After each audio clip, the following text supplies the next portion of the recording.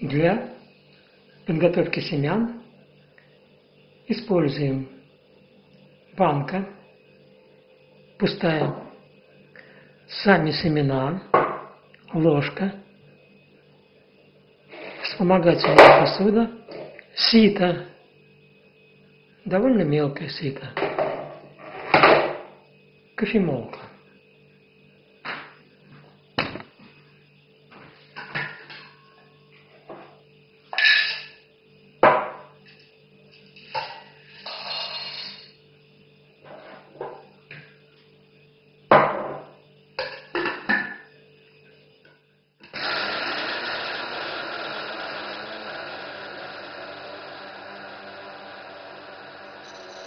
Область применения семечек тыквы в народной медицине обширна, а наиболее распространенное применение сырых семечек тыквы в народной медицине – это профилактика и излечение простатита и борьба с паразитами в желудочно-кишечном тракте.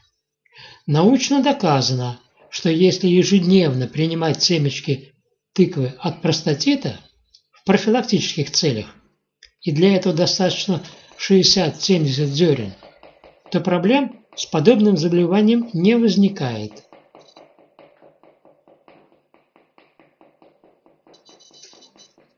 Диетолог Эстер Блум, автор книги «Ешь, пей, хорошей», утверждает, что тыквенные семечки являются отличным средством для профилактики прыщей.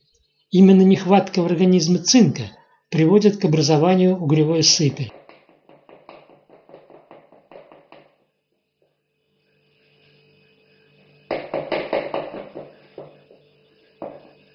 В процессе кожура, шелуха от семечек остается в сите, а сами семечки, измолотые в порошок, попадают в чашку.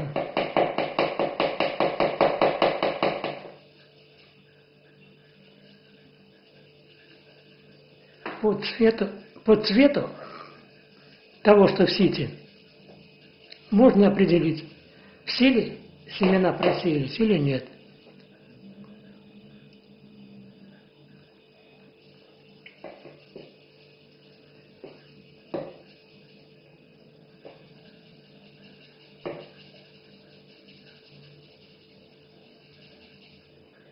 Вот примерно отделили почти все семена.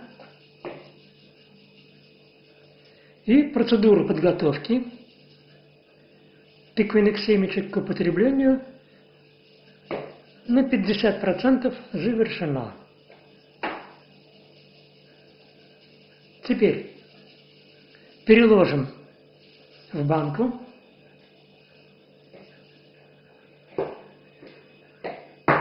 Я считаю ложками. Сколько ложек? Раз, два,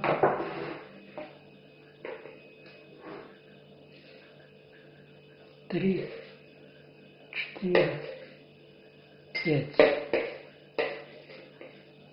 Вот 6 ложек. Получилось сырья.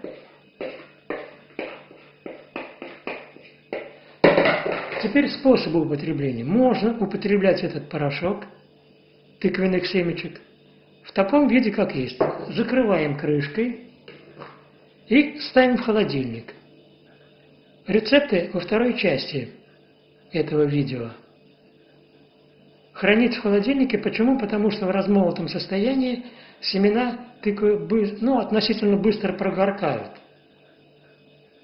Какие семена лучше использовать для этой процедуры? Есть семена тыквы, так называемые голосемянные.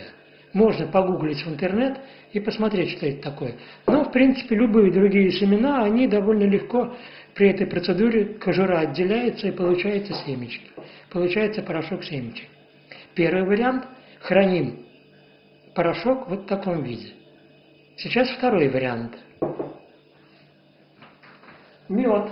Я храню мед в сотах, он там постоянно жидкий, 2-3 года. Перед употреблением просто сливаю его в чашку. Я почитал, что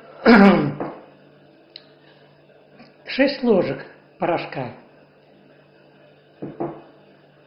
примерно 1/5 часть меда добавляю в эту массу.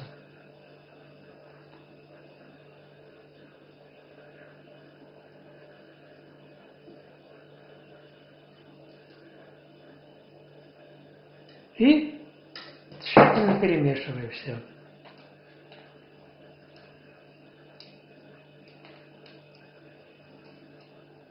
Вот масса перемешалась.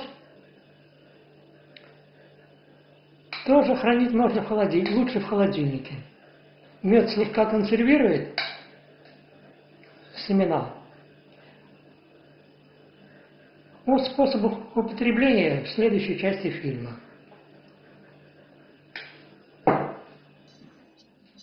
Хранить можно в таком виде, как есть, или сделать шарики, как крупное дрожжи. Тыквенные семечки с медом. Принимать можно по 1-2 чайные ложки в день или по 1-2 дрожжа. Этой дозы достаточно, чтобы обеспечить организм значительным количеством микроэлементов и витаминов. Уже через неделю после приема этой смеси у вас может улучшиться работа пищеварительной системы, повысится иммунитет, появится сила и энергия. А мужчины, употребляющие тыквенные семечки, не встретятся с мужскими проблемами. Семена тыквы содержат в себе все необходимые полезные вещества, замедляющие старение. Согласно аюрведе, семена тыквы – это источник молодости и долголетия. Как уже говорилось, для мужчин польза этого продукта просто неоценима. Прием в профилактических целях способен практически предотвратить возникновение и развитие такого заболевания, как аденома предстательной железы. Именно поэтому часто используют тыквенные семечки при простатите в народной медицине. Тыквенные семечки часто применяются в косметологии. А для того, чтобы женщине всегда выглядеть хорошо и отличаться нежной молодой кожей и роскошными волосами, полезно съедать ежедневно 1 стакан семян.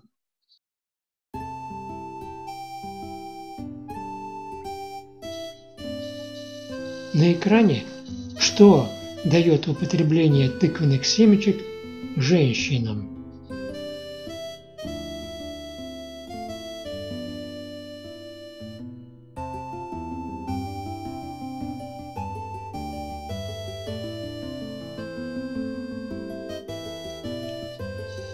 Сейчас на экране, чем полезны тыквенные семечки для мужчин.